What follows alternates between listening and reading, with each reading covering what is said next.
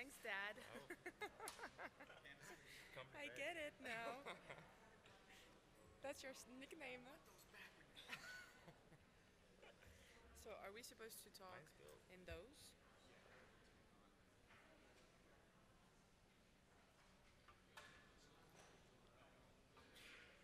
I have no idea what this is. We are not using this, right? I don't think so. I think it's the translator thing. Yeah.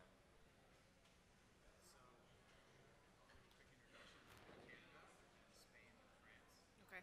Okay. Is that when we talk about the stuff we do? Like how many we are plus the stuff we do? Okay.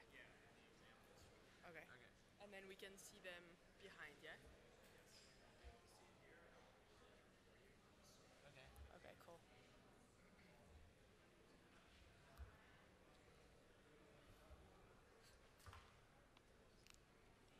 Where is Juliana?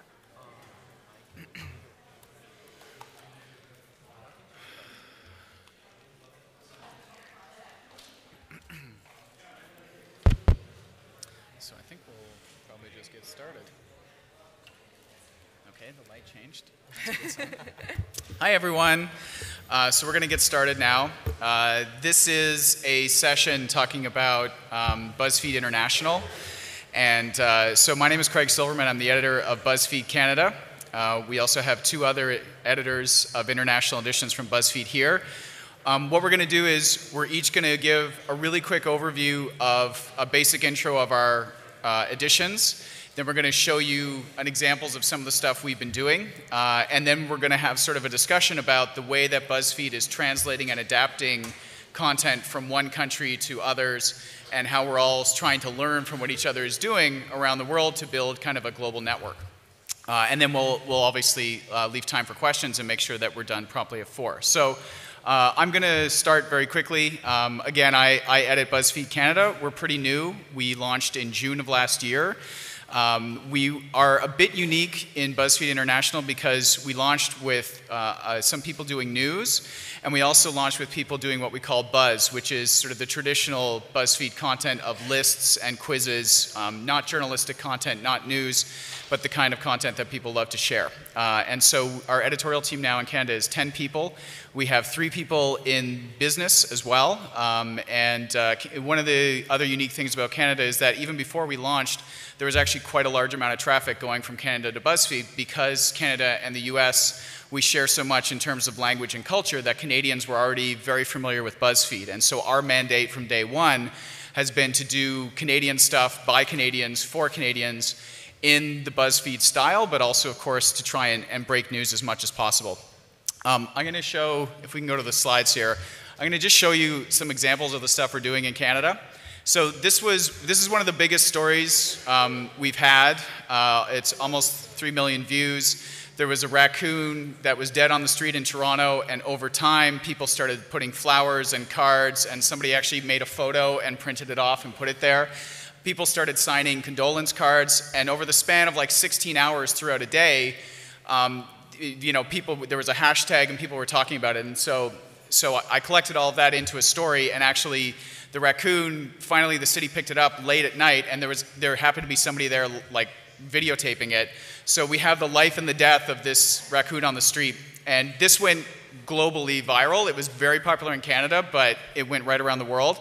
That's sort of what we call a social news post, something that actually happened. This is an example of a Buzz post where we collected sort of funny conversations about Canada on Tumblr. This was about, we actually do this thing where we take maple syrup, we put it in the snow, and then we eat it, which for people not from Canada seems insane apparently. So this did really well. This is what we call a frame, sort of an approach that has been done around the world, where what if Harry Potter was set in different countries? And so then you come up with different things that would be different. And like, for example, one of the things we said is that all of the letters Harry got from Hogwarts would have been lost by Canada Post because they're completely incompetent. So the other thing, we do a lot of fun group projects. So for April Fool's Day, we decided to only publish content about Nickelback. And so for the entire day, you were not allowed to publish anything unless it was about Nickelback. And we even had a special Chad Ramen Hair badge created for all of the content. But this was the best piece of the day for sure. So this is something that has been done globally around BuzzFeed. If Disney princesses were Canadian or were this or that, so we did if Disney princesses were Chad Kroeger, and it's a nightmare. So that's sort of the more fun stuff. We do serious news. These are 2 stories that we broke. The one on top was during the election about a member of parliament who was out drinking with underage women at a bar, bought them drinks, and then someone connected to the candidate tried to bribe them to take down all their social media photos. So we broke that story. It got a lot of attention, a lot of views. He ended up losing his seat, not just from that, but it had some effect. Second story, one of our reporters interviewed former drone operators from the Canadian military about what they went through and the post-traumatic stress they suffer. And that's the first time anyone had sort of gotten to them and talked to them. And then this was a story that yesterday was nominated for an award from the Canadian Association of Journalists, looking at the connections between the Prime Minister and the discovery of a shipwreck and a whole bunch of, basically the person who got partial credit for discovering it wasn't actually there when it was discovered. And so this was a feature we worked on with a freelancer who was a Pulitzer Prize winner who quit a newspaper to be able to pursue the story. And then the last thing is, this is one we published recently, a photo essay by a Syrian refugee who experienced his first Canadian winter. And he learned to take photos in a refugee camp in Lebanon, and so we commissioned him to document his first Canadian winter. The other thing that's notable about him is he's a photographer, but he's legally blind. So he has a really interesting story and a really interesting perspective. And this did, it didn't do millions of views, but it did really well, as have some of the other ones that we talked about. So that's a little bit about what we do at BuzzFeed Canada. I had to do a GIF, and it's Celine. So that's Canada. Let's talk about Spain.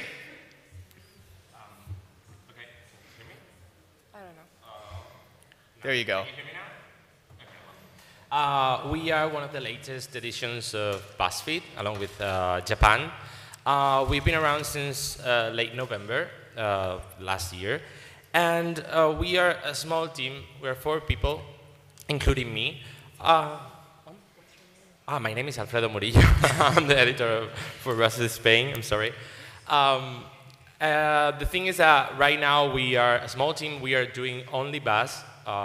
Difference with Craig told about Canada, we are following the classical international edition BuzzFeed steps, which is launching just with Buzz content, because it's probably the best way to grow, because you are making content that people want to share, and you're focusing on create content that people want to share.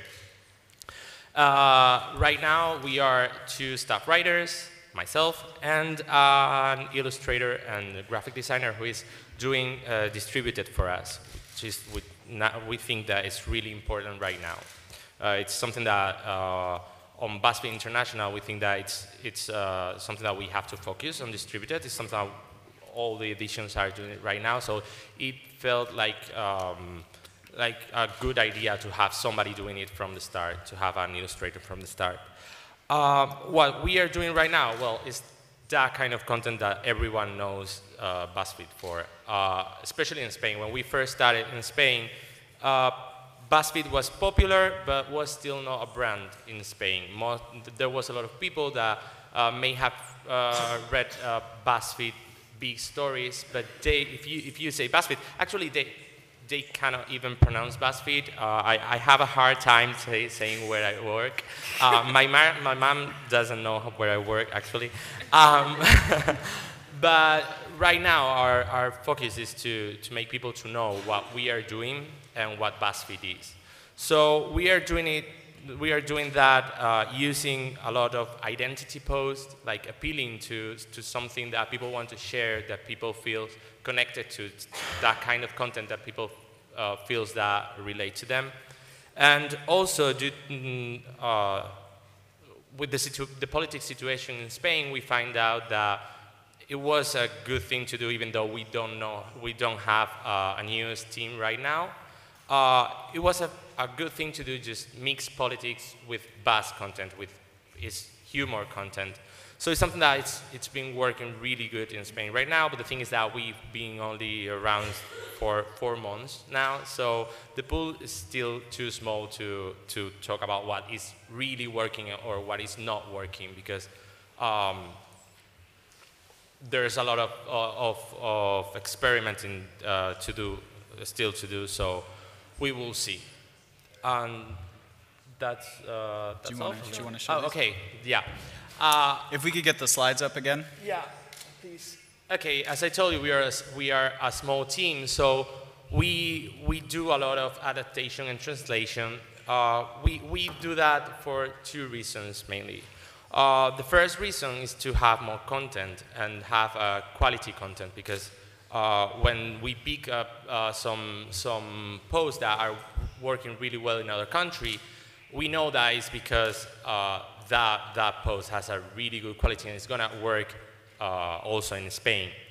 And also, as we are a small team, we cannot do everything. So we use it also to test new content that we cannot do ourselves. And we want to know how it's gonna perform in Spain, but because we don't have any reference. So we just use adapted or translated content that doesn't take a lot of our time. We can see what our audience wants really. We do. Here's two examples. The first one, for example, we realized that the Spanish audience has a lot of things in common with the UK audience. It's something that surprises us, because at the beginning we thought that we will have more in common with countries like Mexico or with the Espanol team which share the same language. But we found out the frames and the topics that performs really well in UK, they also perform really well in Spain. So what we do is not only translating the content, but also adapting some of them so the Spanish people feel like that content speaks directly to them. And also, there is this chain where we adapt content from some other country, and then it performs well in our country. For example, we adapt this map, that is a stereotypes map.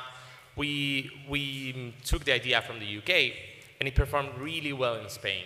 So then, for example, it's something that France did it in their edition too, and it worked really well. So it's like, what I'm trying to show you is that the connection between the work we do and how everything that other edition does has a really big impact in what we are doing, because especially when the team is as small as we are, that we are using the other editions as a resource for the work we're doing right now. Is it me? Yeah, sure. I don't know if there is other problem. It's okay. Go ahead.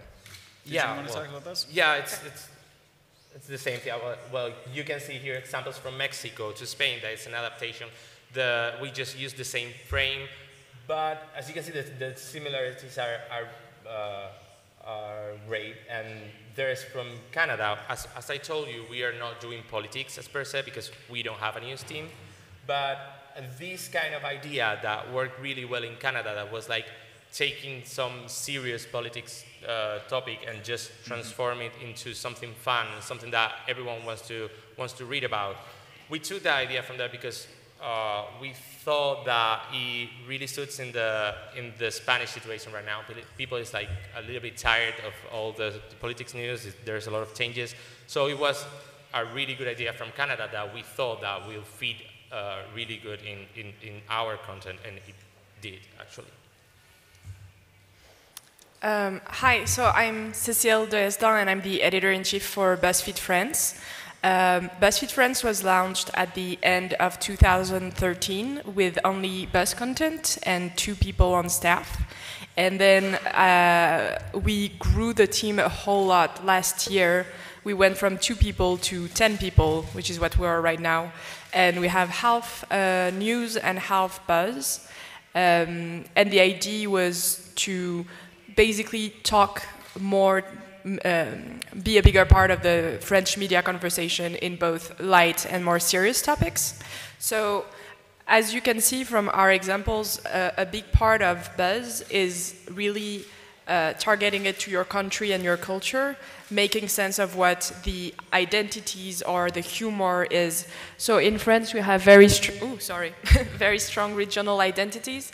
This on the left is one of our, I think it's our biggest post ever. It's now over 1 million views. It's 30 reasons never to go to Bretagne, Brittany.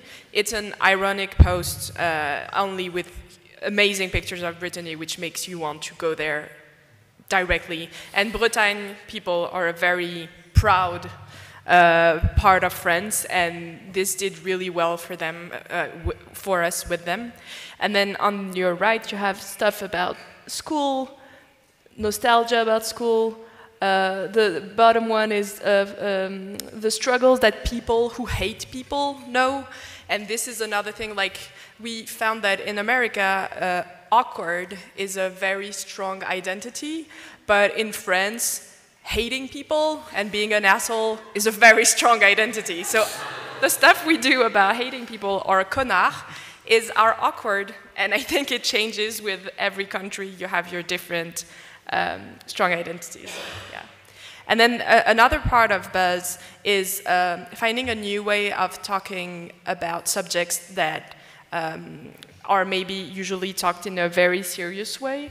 So this is, if we talked to men the way we talk to women, then you have sentences black people don't want to hear ever again, cliches and stereotypes that the LGBTQ community doesn't want to hear again. And here are sentences that everyone doing Ramadan is so fed up with having to answer, questions they're fed up with having to answer. And this for us is also a way of, in a lighter, easier, different way, talk about stuff that our readers go through and that other media either don't talk about or only talk about in a very serious and, I guess, like, yeah, very serious way. And this is, for us, this is a way of saying, like, we hear you, you are here, and we can understand what you're going through. And then in terms of news, so I pull like some different, I now realize this is all in French and so not very useful to you, but I wanted to show the different sort of stuff we do. So we have social news, which is basically people getting on the internet and finding stories on the internet, on social media, on blogs, on Facebook, etc., and then reporting it with the same tenacity and rigor that other journalists report like more traditional stuff with. So it's like it's a way for us to get stories that other people are not covering, basically. We're a small news team, so our goal is always be where the others are not, or advance the story some way, because if not, you will not come through, basically. You can switch, I think. And then, yeah, a big part of our news stuff is debunking, because we have social news reporters who basically live on the internet, and because there is so many fake stuff going around, we try to do, whenever we see something that's being widely shared that's not true, to fact check it, to debunk it. So the first one on the top left, you may have seen it because it was in so many languages, the story of that dolphin that was supposedly killed by people taking selfies, like people taking selfies with the dolphin as it was dying. And a lot of media picked it up, and we didn't. We took some more time to like check it and had the story later that day that actually the dolphin was already dead, which, I mean, you can argue taking a selfie with a dead dolphin is a very weird thing to do. I will not say the opposite, but it was not the story that everyone had been telling. And then just on the bottom left is our a Twitter account that's called Vérifié, which means verified or checked. It's run by us, and basically that's where we do a lot of debunking. Sometimes we do it on the website, and sometimes we just make a tweet or an image. That's what Alfredo was talking about with distributed, stuff that can live on the internet, not necessarily on BuzzFeed.com, the website. And we also share stuff from other French media doing great debunking. So the idea is to be directly where the rumors are spreading instead of trying to get people necessarily to come to the site. Okay, so that's a quick overview of the 3 editions that we're running. So as you can tell, there's a big effort, and it's getting bigger and bigger at BuzzFeed overall, to translate and adapt and to learn things of what works in one place and see if we can make it work in other places. Sorry.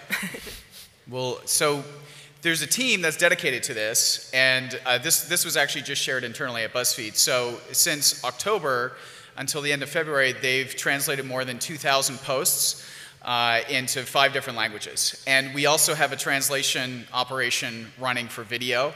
So this is, it's a pretty big operation, and what we see is that obviously, this is like one example here, where there was, it was 1.5 million views. It originated in English, and then another 1.5 million views for a particular story came from getting it into a bunch of other editions quickly. So there's a traffic benefit, but overall, like a big thing is learning. And so because I run an English edition, we don't do a lot of translation and adaptation. Like I sometimes see my stuff end up in Japanese or what have you, but like, you know, for you guys, maybe it would be helpful to like explain to folks here what it's like for you. Like, do you see something on another edition and say, oh, that will work in France or in Spain?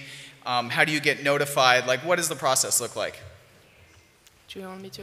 So, yeah, we translate and adapt a lot of things, and there are several ways from which we get them. We use Slack a lot. And everyone knows what Slack is? It's an internal messaging application, basically, that a lot of businesses, especially in media and tech, use, that allows you to talk to everyone, chats, and stuff like that. And so you can have rooms dedicated to a topic, and we have rooms dedicated to adaptations, where someone on the team in New York will be like, hey, Alfredo, Cecile, this did super well in English and in German. I think it would do well in French and Spanish. Do you want it? Or we will say, hey, Millie, hi, Millie, in New York. I saw this was doing super well in Japanese. I have no idea what this means. Please help me. Should we have it? What is it saying? Can we work with this? So we do that. Then there's also all the stuff that we spot on the website that we'll just send. Yeah, I think that also the thing that we are always connected between editions. We know what is working on each edition. So it is easy for us to say like, hey, Cecile, I think this will fit perfectly in what the audience wants in France, or to do that. For example, we have a strong relationship with Espanol in Mexico because of the language.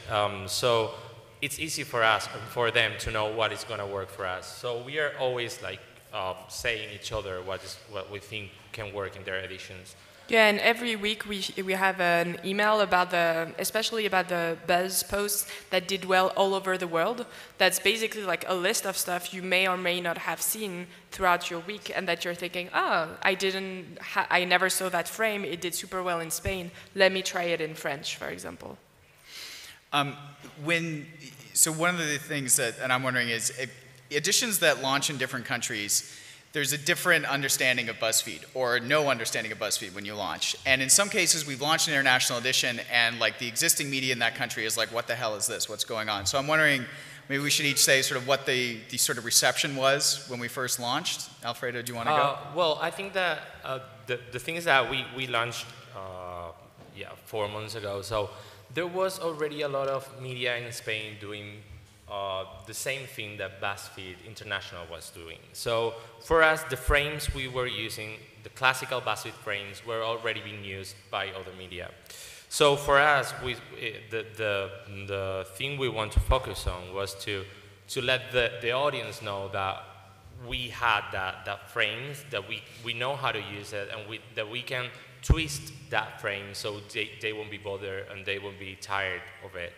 So that was probably the situation when we first launched. It was not just letting people know that, hey, we are here, we've launched in Spain, and we're creating content from Spain to the Spanish audience.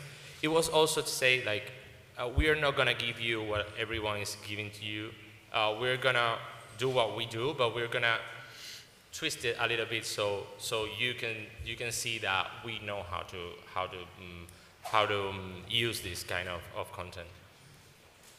What was the reception in France? So I wasn't at BuzzFeed when the BuzzFeed France first launched, so I can't really talk to that, though I remember that the presentation at Sciences Po was there was a bit of a cold atmosphere. But when I arrived, I mean, one easy thing, I guess, for me was that I was hiring new people to have a full team. So doing lots of new things. So people were, I think the reception was mostly excited. And then, like, I think French media at least knows that BuzzFeed does news and buzz. They like to forget it sometimes. But it's also, it's more a thing of what I spend the most time, I think, telling my team is we can't convince people that buzz and news live well together. We can't like talk to them until they agree. We just have to show them by doing the best content that we can every day and explaining that to us it's not like an opposition, which French media, and I think a lot of media everywhere have a hard time. Like a lot of people think that it's contrary to have both news and buzz, and I don't think so. And I think all the stuff that we're doing every day shows it and proves it. And then you can just, you know, do the work and have people change their mind or not. You know what I mean? Like that's all you can do the best work every day.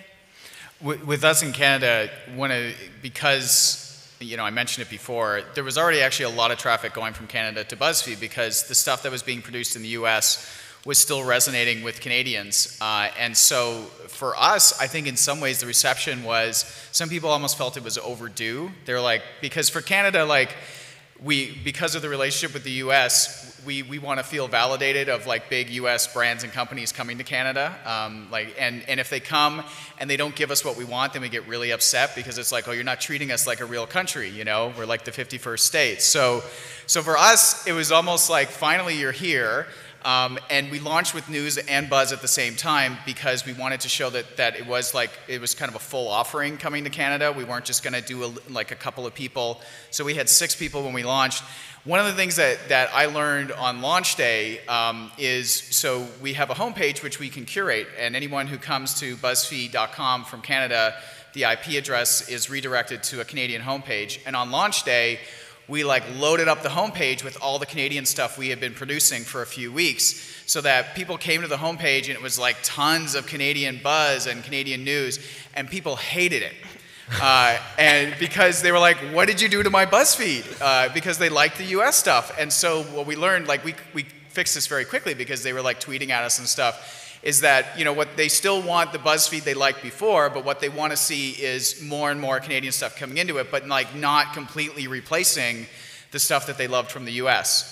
So like that was something we totally, like I screwed up on the first day, and we were able to fix it very quickly because we got lots of very angry tweets and realized that yes, of course, they already like this stuff. So tell me what you guys have screwed up since I just confessed something. Or one thing that you expected to happen that you were sort of surprised the way it turned out. Why are you putting us on the spot? Like, well, that's my job right now. Well, let me think.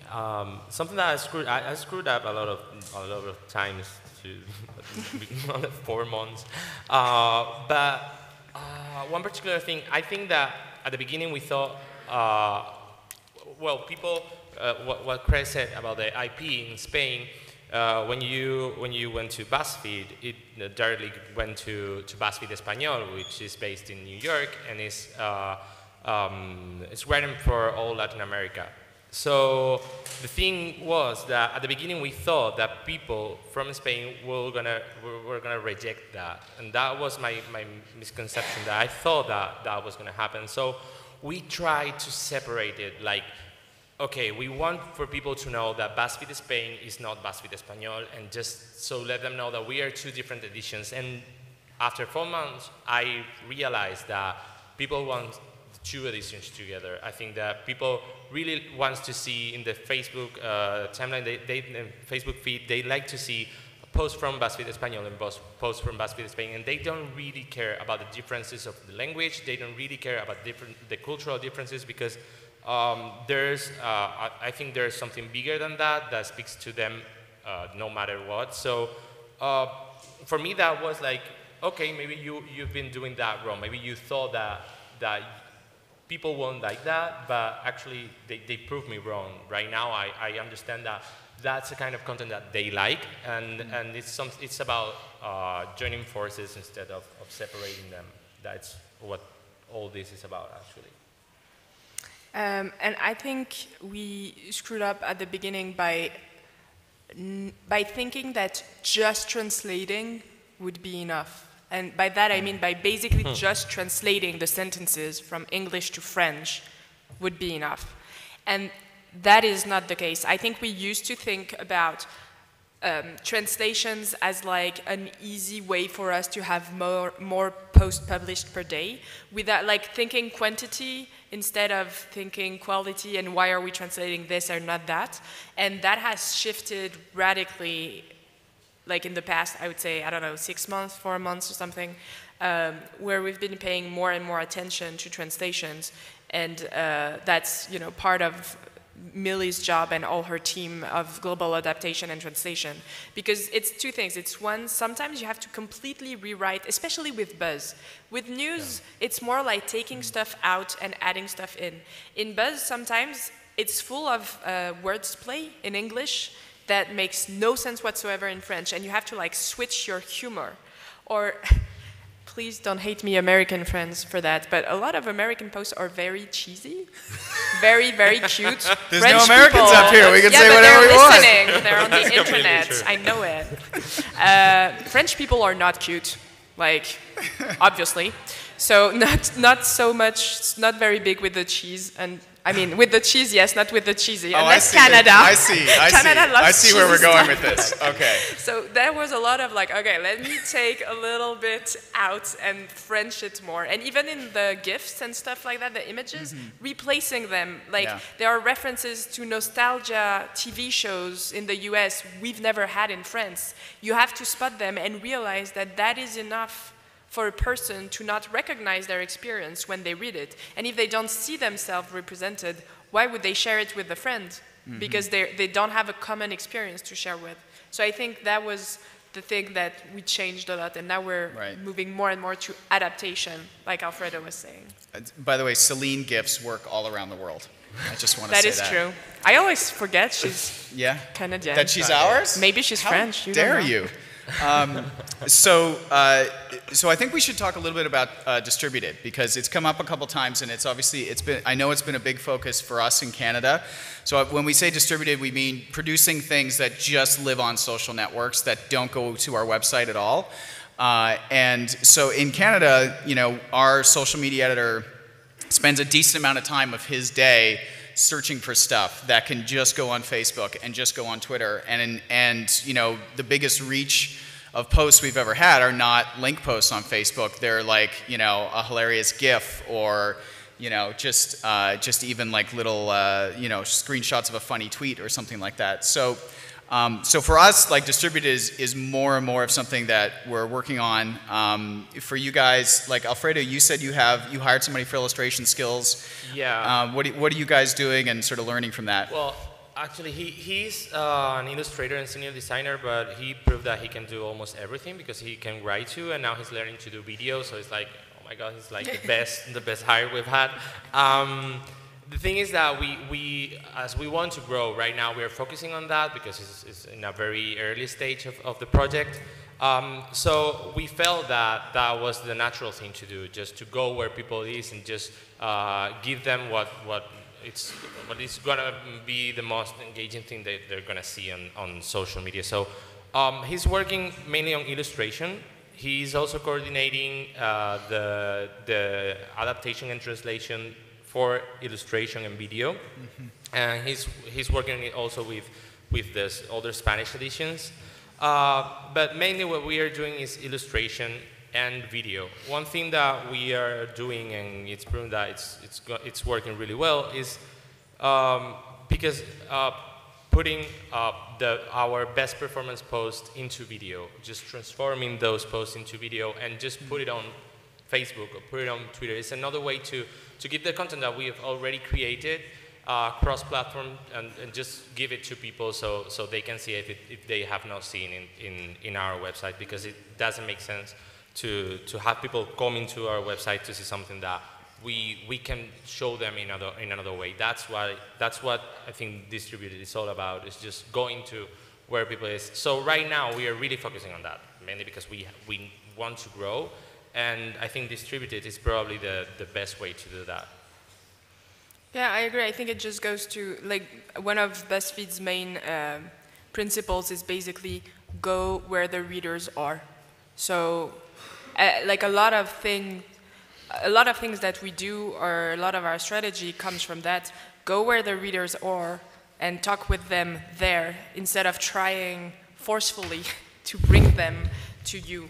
And that can mean lots of different things. That's why some of our stuff we just put. Some stuff is not worth for us an article, maybe because there will be a very long article, very well done somewhere else that has more views already. Like if Le Monde is doing an article, why would we do the same? We have no interest in doing that. So we'd rather do like an image that will sum up something, a graph that will explain a thing in a ways that people haven't seen yet, and put it on Twitter or Facebook where they already are, then have them come to the website. And that's like a lot of things that we're doing on video on Facebook too. We just launched our news page on Facebook, and we're doing news videos there. And we also just launched our Tasty. Do you guys know Tasty? Yeah, the recipes. Did you know that Tasty was run by BuzzFeed? Was that commonly known? Yeah. Okay. Because not everyone knows. Not everybody knows. It's not labeled as BuzzFeed on Facebook. Yeah. Do you want to give background on Tasty a little bit, just what it is? Yeah, so Tasty is an amazing project run by the BFM, BuzzFeed Motion Pictures team in LA. And they launched Tasty first, so in the US, then Proper Tasty in the UK, then Tasty Demais in Brazil, Bien Tasty in Mexico, and Tasty Miam, which means yummy in French, in France, has just begun. And basically in each country they're working with people from the country. So for us it's Marie Telling, who's in New York but who is French, on both translating and adapting content from Tasty and creating original, for us, French recipes. And that's typically an example of a thing that's mostly living on Facebook and Pinterest.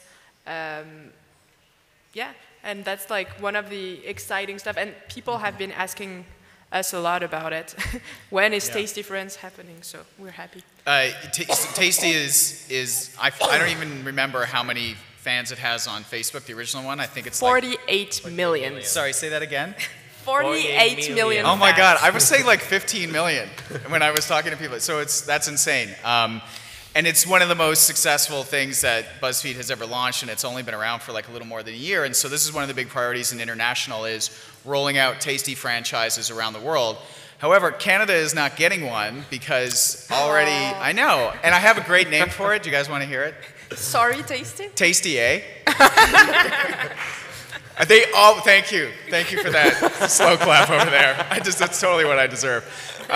This is like our challenge with Canada, because 1.6 million Canadians like that main Tasty page. We're a country of 36 million. There's not a lot of Canadian Facebook pages with 1.6 million likes on it. So they sort of look at it and they say, well, the Canadians are getting what they want, and a lot of the ingredients that you see on the main Tasty you could get in Canada. So we're probably not going to do Tasty A, but I'm just going to say it as many times as I can, and maybe that will make it appear. Are they going to do one for you guys? Yeah, eventually. I think it's coming this year, but first we need to grow an editorial before we launch the Tasty thing. But yeah, it's in the works. Yeah. Do you guys find, because Tasty is sort of like, it's kind of separate from your editorial team, right? Like you'll have feedback on it to a certain extent. And we were also talking about distributed. Do you guys find like your staff is ever sort of like, well, do people still care about the website at all? Or is that conversation that hasn't really come up at all? Yeah, go ahead. No, I think that well, right now, I mean, I talk in the stage we are right now. I don't know if when we grow, how that conversation will go. But right now, I think we don't have that. I think that there is content that is made to live on the website, and there is also other content that is made to live on other platforms, and that's okay. I mean, there's always room for every kind of content. One example, for example, Marcos, our illustrator, sometimes does this kind of post where everything is illustrated. It never performs really, really well, but when you take those pictures and you put those pictures on Facebook, they explode and they have like a lot of engagement. So that's the idea. There's some things that are not meant to live on a website, and there's something that are not meant to live directly on social media. So I think that they can both live. Right now we didn't have that conversation. Yeah. Does it come up at all in France where people are? Not really. I think the whole team is invested in BuzzFeed succeeding wherever it can and however it can. So when people look at their numbers on the website, but they also look, how did it go on Facebook? Did people comment? Did they tag each other? Did they ask us questions? Should we answer? Like, did someone steal our stuff? Awesome. I mean, I say awesome. They're not so happy, but it means that it's being spread. So to me, it's always good. Are people sharing it? Is it getting impact? There are so many ways of knowing that what you're doing is succeeding that I try, of course, viewers on the website is important. Like, I'm not saying it's not, but it's becoming more and more one part of a multi-part importance thing. This is not an English sentence, but I hope you understand what I mean. Yeah, there is a larger conversation happening around kind of measurement and impact, where for a long time it was just traffic to the website. And now we're trying to count total views or engagements. And then the other thing, we have two political journalists in Ottawa covering the federal government in Canada, and I don't talk about traffic with them. We sometimes talk about the social lift on their stuff, which is a measurement that BuzzFeed has, the percentage of traffic that came to that story from it being shared. And so you can have something that doesn't have a lot of views, but the majority of those views came because it was being shared by people. And when I talk to our political journalists, I look at their social lift, because even if it's not a huge amount of views, it hit an audience and it was shared and it got to them. And then the other thing I have our political journalists do is they have a spreadsheet, or at least they tell me they do this. I ask them to. We call it an impact spreadsheet. So when another news organization follows one of the stories that we break, when people copy our stuff, when they get invited onto the radio or whatever to talk about a story that they've done, we put that in there. And that's, for news, that's sort of some of the ways that we quantify, and obviously that one piece getting up for an award, these are all the things. Are these conversations you guys are, I know you don't have news, but for you on news, how do you guys measure it? Definitely. So, I mean, it's a mix of things. I do talk about traffic with news. I talk about traffic with everyone, because basically my point is, if you're writing and no one is reading, what is the point? You have to care about your readers. You're writing for people, and if you're not, if no one is reading you, maybe it means you need to find another approach. Maybe it means it's a tough subject that we need to find a way to bring to our audience, because it's not something they usually read about. So it's not my way of saying, oh, no one will read it, don't write it. It's to make people read it, you need to really find the good idea. And that's an exciting way of thinking about it. But then we also talk a lot, about impact. So it can be when other media pick up our reporting because we got a quote that they didn't, or because we broke a story that they didn't have. It can, or because we did a fun, cool thing that they're sharing with their audience too. It can be also when there's a change. Can I say the example of the sippy cup thing? Yeah. So why wouldn't? Yes. We found on Facebook. It was actually a French person on my team found a Canadian Quebec parents sharing that there has been mold in sippy cups for children, and so he did a post about it. A news post, talked to the brand. Did it? Okay. Then it was picked up in English by our team in English, flipped into an English post. So it touched so many more people. And the brand started saying basically, okay, you're just washing it wrong, but okay, we'll tell you how to wash it again and it'll be fine. Then it was picked up, that version was translated in Portuguese and in Spanish, because the brand of the sippy cups was all over the world. And so it reached so many people, millions of people, and basically by the end of the day, the brand had reversed its course and say, okay, we're gonna take all of those sippy cups back and make new ones and give them to you for free where you can see if it's moldy or not. So, and all of that came from a Facebook post spotted by the team in France, and it was impactful all over the world. So that was for us a very direct example. And I guess another one would be maybe during the Paris terror attacks that happened last winter. The French team, just as every news team in France at that moment, worked like crazy people for a week, just like doing everything that we could, covering it at the best as we could. And it was a very inspiring moment for us to see our stuff being flipped in English and in German and in Spanish and in Portuguese, because it's always easier in a way to go from English to the other languages, since BuzzFeed is a US publication. And so more and more what we're seeing now, and I think that will only grow, is having stuff from the other languages flipped back in English for US, UK, Canadian, Indian, Australian audiences. And that made us feel very much part of a global organization having both local and global impact. All right, so let's take some questions. Do we have questions here? Anybody? I see one in the back. Is there a microphone to give, or I can just repeat the question if you want. Yell at me. What's the goal when you convert a strong story into a video and then post it on Facebook? Is it views and sharing natively on Facebook, or are you trying to drive traffic back to that story? Right now, we don't care that much about having traffic back. It's just because we think that all that we do has to live cross-platform, and that's the interesting thing. So it doesn't, if something has performed well in the website, why don't give it to people that maybe don't want to go to the website? Be autonomous in a lot of ways. Like they have people, and so what they often do doing news stuff. Organization, how are you defining and measuring growth? Look at me. Okay, I'll go first.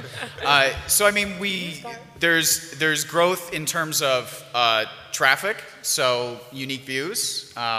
We look more at unique views than page views, I would say overall. So that's the website. Growth is also in terms of our social platforms. So in Canada, we have a Canadian Tumblr, a Twitter account, Facebook account. We're launching on Pinterest soon. We want to see those accounts growing, and then within them, we look at different kinds of engagement on them. So there's no one metric. We also look at social lift on the stories we publish. So the growth overall is, are people enjoying our stuff? Are they sharing our stuff? Are they engaging with it? Are our channels getting bigger and bigger because we're drawing more people in? And then even within the channels, for example, like we get regular reports about our Facebook page about the percentage of fans of it who are Canadian. And like our percentage is around 75%. Anything else from you? Yeah. There was one question up front here. There we go. Hi, thanks so much for a great presentation on the editorial content. So it's really interesting to see how you're looking at varying that in different localizations. What about sponsored content? Is that a single strategy internationally, or are you also approaching that in a different way in different countries? So there's a separation between, we all work in editorial, as you said, so we actually don't have any involvement with sponsored content. Like I can say in Canada, because do you guys have business staff at either of yours? No. So I'm the only one. We have 3 salespeople in Canada. We have revenue. We're profitable as an addition right now. But when stuff needs to be produced, the creative, there's a separate creative team that does that. And so, and I honestly don't know. I know I would imagine in the UK, which is quite large operation for us, they would have their own creative team. We don't have our own creative team yet in Canada. But I think as they get bigger, they will hire those creative folks to focus on the sponsored content, but we do keep that separation. So we don't know too much about it. Yeah. Were there any other questions? Another one here, one back there, another one there. Okay. Hi. What are your top tips for pitching stories to BuzzFeed and practically how to reach you and what kind of content you're looking for? For which BuzzFeed? Any. You write in French? I don't, but I wouldn't mind getting coverage in France. Do you work with freelancers? Do I what? Do you work with freelancers? Yeah, we work with freelancers. So we work with freelancers mostly in buzz and live content, because news, the way we do it, except if like someone is pitching me like an exclusive, by the time that we can have it happen, it will be old already compared to doing it in-house. And also because with buzz stuff that is so heavily identity-based, that's also, someone from Corsica can be like, hey, I can pitch you stuff about, what it's like living in Corsica that we would never be able to do from Paris because none of us is from Corsica. So the buzz is also a great way, like freelancers in buzz is a great way to have regional identities and work and study differences that we cannot all have in-house. And the way that they do that is that they pitch to Anaïs Bordage in my team, who is in charge of buzz, and they'll send her an email with like 5 IDs, which are basically like titles. I guess the pitch is the titles, so it will be, I don't know, 20 things that only people who grew up in Corsica know, or stuff like that. And Anaïs will say yes or no and work with them on their draft. What about what?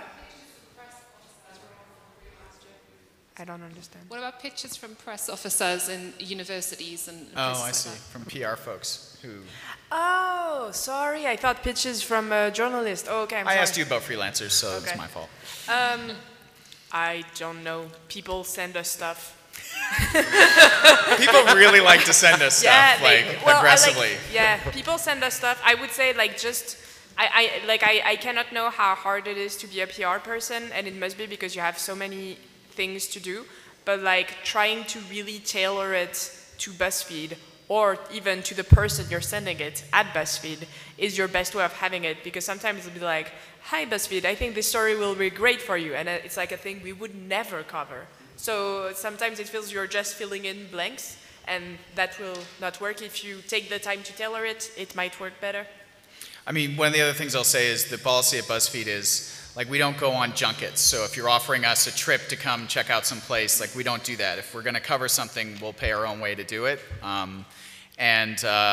We are allowed to get things that are consumable. So if you want to send us food, we'll usually accept that. So there are, like, clear rules around that. And what I found in Canada is folks in PR will often... like they think that they can sort of collaborate with us, and I'm not saying that in a sort of adversarial way, but just like they don't see us as having as much editorial separation at sometimes, and so like we're often reply and be really clear, like if you have an idea, if you have information you want to share with us, that's great, but like we're not going to help you write something together with us for the site, and that's true on news, and that's true on buzz, and I think people see it as the buzz stuff as very friendly and open, and that's good, but like we do have sort of standards and separation. So, I mean, the basic tip is like read the stuff that people are doing and try to really tailor your pitch to see what we're doing to make it fit.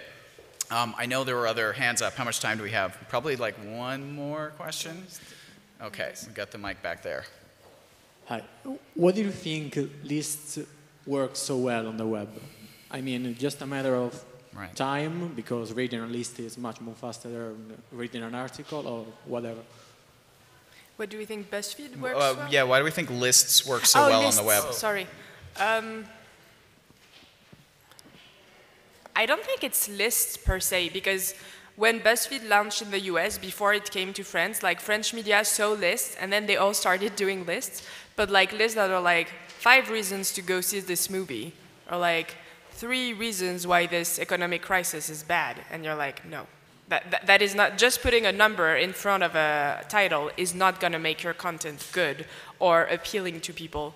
So I don't know so much if it's the number things, but maybe the number tells you quickly, like a big thing as BuzzFeed is telling quickly to the readers what they're going to get, like not doing clickbait, being very clear about what they're going to get in the article. So if it's 33 reasons why maple syrup is disgusting, you know from reading it I'm leaving. This is offensive. What you're going to get. Plus, if you hate maple syrup, you have found your people. You already know from the title. And if you love it, you can be very angry with the person. So I think the number just helps you, like pitching it to the reader in a way would be my view of it.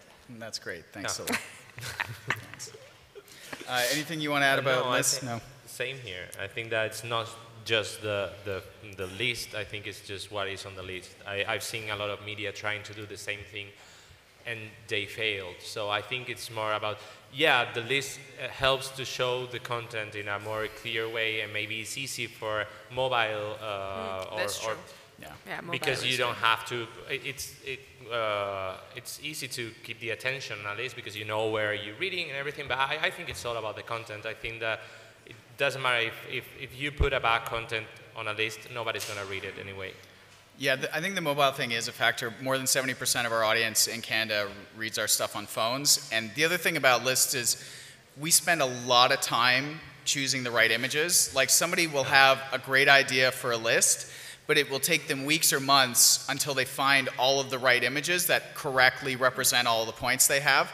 And I think people underrate that. And the humor in the writing. Yeah, like honestly, because I do more do more news writing than Buzz. Buzz is way harder than people think it is. And the lists take a lot longer than you expect they do. And when we get freelance pitches, like we don't take a lot because the amount of time our Buzz editor has to spend working with somebody on a list it's often just not worth it for everyone involved, you know? Okay, I think unfortunately we're out of time because there's another session at 4, but we're around if you want to come say hi. Thank you everyone for coming. Thank you. Here, Dad.